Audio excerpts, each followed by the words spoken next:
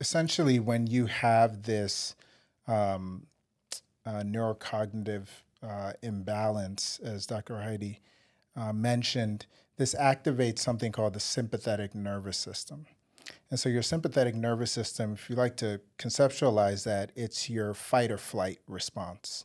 And so, with that, you get an increase in adrenaline, noradrenaline, and this then affects your blood vessels, your blood pressure, your heart rate.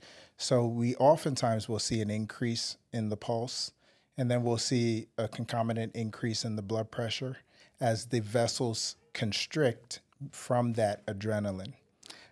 This can cause a multitude of symptoms. So people can feel palpitations, they can feel short of breath due to hyperventilation.